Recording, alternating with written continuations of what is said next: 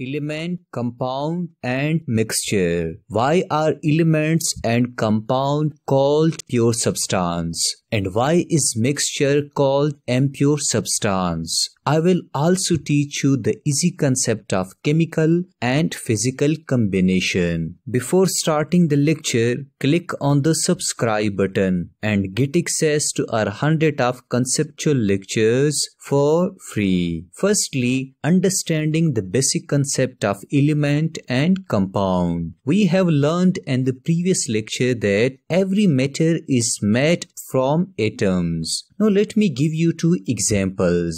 Consider table salt and gold. We know that both table salt are made from millions of atoms. Let me ask you, can we split table salt into two or more simple atoms? Also, can we split gold into two or more simple atoms? Well, the answer is yes. We can split table salt into two atoms, sodium and chlorine. While here, the answer is no. We cannot split gold into two or more atoms because gold is made from only one atom, or gold atoms. Thus, we say that table salt is made from two different atoms, sodium and chlorine, while gold is made from only one type of atoms. In chemistry, we call gold as an element because it is made from only one type of atoms, while we call table salt as a compound because it is made from two different types of atoms. The second example is consider sugar and iron sheet. Let me ask you again, can we split up sugar and iron into two or more simple atoms? Well, the answer is yes. We can split up sugar into three different atoms, carbon, hydrogen and oxygen. Here the answer is no. We cannot further split up iron into two or more atoms. Iron is made from only one type or one kind of atoms, while sugar is made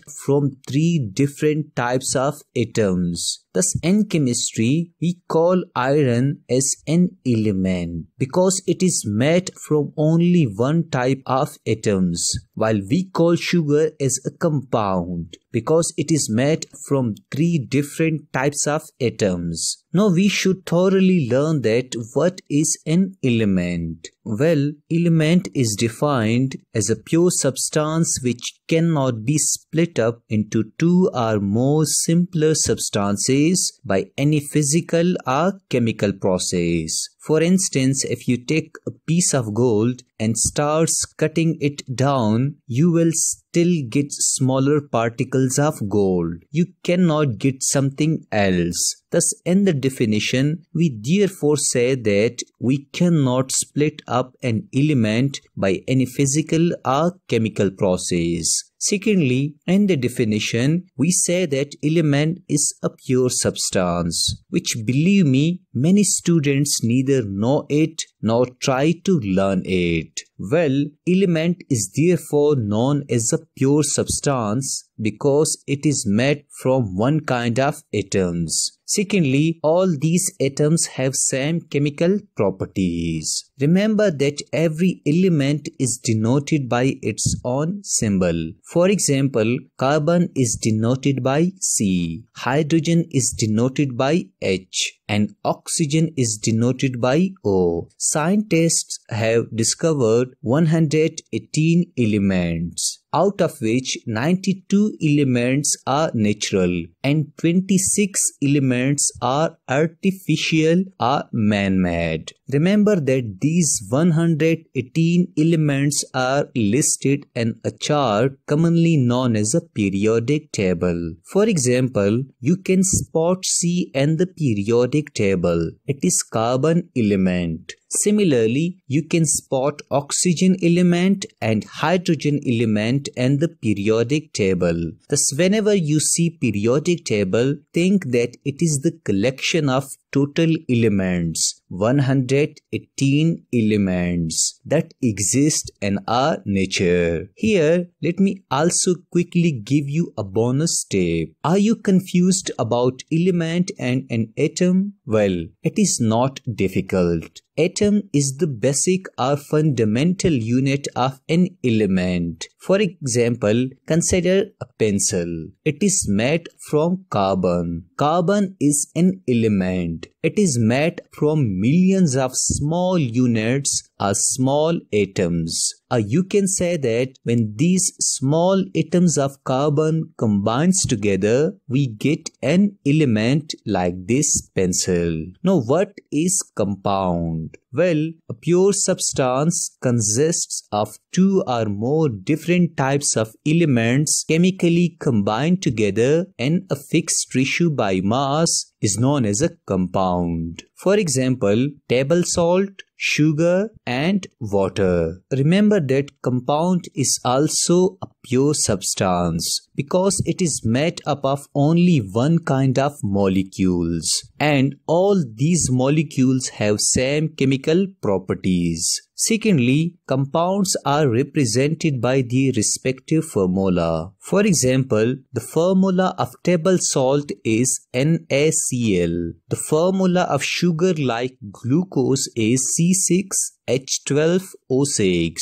and the formula of water is H2O. Now remember that if you do not learn the two concepts in the definition, chemically combined together and fixed ratio by mass, then you will not understand compounds thoroughly. Hence, what is chemical combination? Well, when two or more atoms combine together due to either gaining and losing electrons or sharing electrons, we say that chemical combination occurs between atoms. For example, consider table salt. We know that in table salt, sodium atom loses one electron and chlorine atom gains one electron. As a result, they are combined together chemically. Secondly, what is meant by fixed ratio by mass?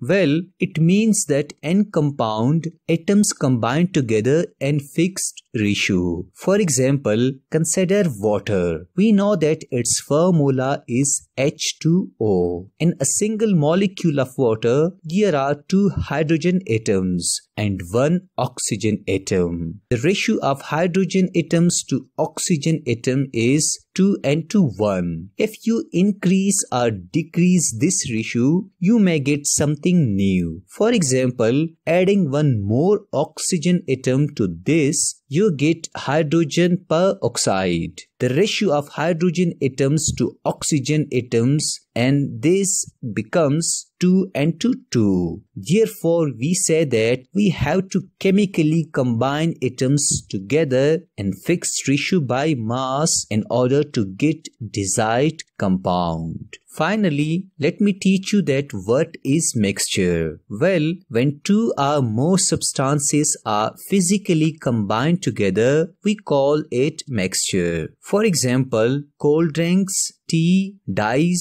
etc. In the definition, we say that substances are physically combined together. Now, what is meant by physical combination? Well, let me ask you, how can you make salad? You can make salad by just mixing the vegetables all together. The atoms of vegetables neither lose nor gain electrons. Thus, this simple combination is usually termed as physical combination. Some other examples of mixtures are when salt plus water are combined together, we get mixture. Here salt is compound and water is also compound. The second example is when you put some iron foils into the water, you get mixture. Here iron is an element and water is compound. Thirdly, when you add iron to gold jewelry, you get mixture. Here iron is an element and gold is also an element. Thus, combining different substances physically, we get mixture. Lastly, remember that mixture is not a pure substance. It is impure substance because two or more substances are physically combined together, due to which we have two different kinds of particles in a mixture. Or one can say that the particles in mixture have not same chemical properties. For example, when you mix water and salt, water molecules have different properties than that of salt. Therefore, we say that mixture is impure substance. This was all about element, compound and mixture. I hope that you have learned all these concepts. Thank you very much for watching this video.